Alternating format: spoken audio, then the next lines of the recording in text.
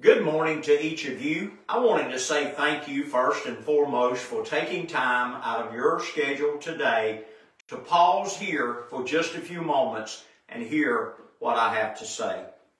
This morning I have chose to come here into the archive room at Shiloh Pentecostal Holiness Church. It is just simply one of our rooms that we have designated to our history because based upon those that have come before us, we are able today to do ministry.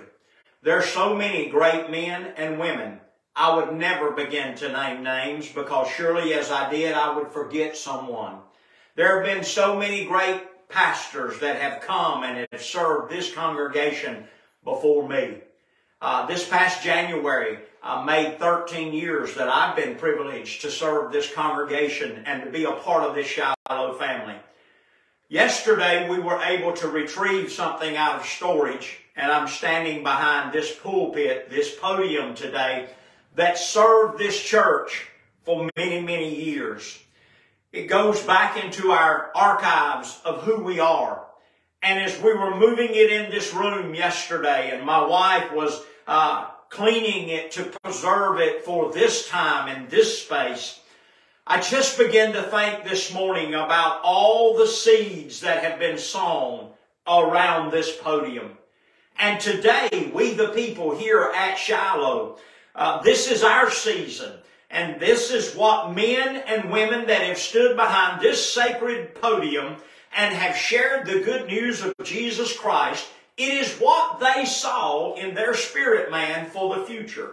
And today, I and those that have surrounded me here at Shiloh, we're living right now in what they envision. But today, each of us that call Shiloh our home, we are envisioning a future, if the Lord tarries, for those that will follow us. So today, we have preserved this memorial to look back on and to realize all the greatness that has come before us.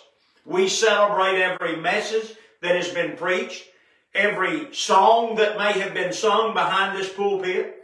We celebrate every soul that was brought to an altar because of what was spoken at this place. But that is all in our past. What we must focus on today is the present.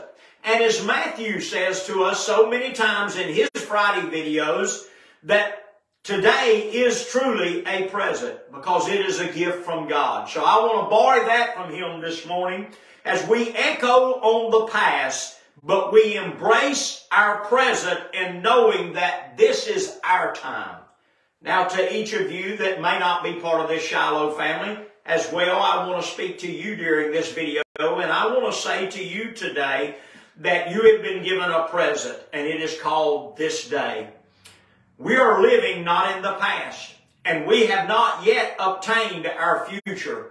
But this is the day that the Lord hath made, and the Word declares that each of us is to rejoice and be glad in it. So can I just encourage you today that whatever you're going through, whatever you're facing, whatever adversities may be taking place in your life this morning, can I just encourage you to embrace this day and to rejoice in it and be glad in it? To put a smile on your face and share the good news of Jesus Christ with someone today that may need to hear that good news. And just maybe someone this morning is tuned in for just a moment and maybe you're not feeling that excitement today. Can I just remind you that God is for you this morning? And He loves you today. And wherever you find yourself this morning, if you will look around, you will find God there. And He is there because He wants to meet and supply your need, whatever that need is. Maybe your life is in emotional shambles this morning.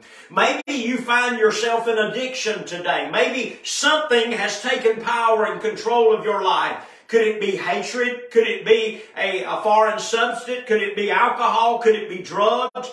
Could it be any number of things today? But can I say to you, right where you're at today, God is there. And God is beckoning you this morning to call upon His name. And if you'll do so, He'll meet you this morning at that place of need. Yes, the Word declares He's a friend that sticketh closer than a brother. He's right there today. Call on Him. Those of us that are remembering the past this morning, let us embrace the present this morning.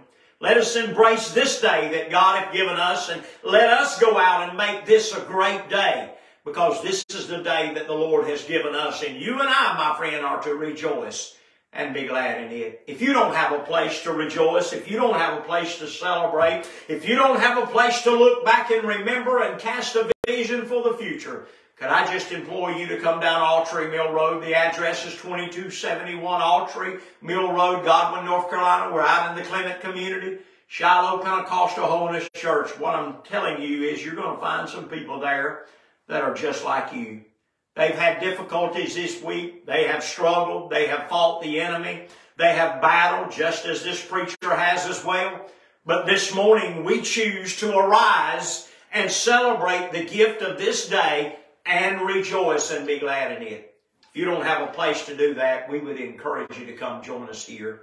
May God richly bless you. Embrace what God has given you today. Call on Him this morning if you need Him, and rejoice in the fact that He is there. May God bless each of you till we see you again. Thank you for taking time out of your day to hear what the Spirit is saying to our hearts this morning. God bless you all. Pastor Eddie.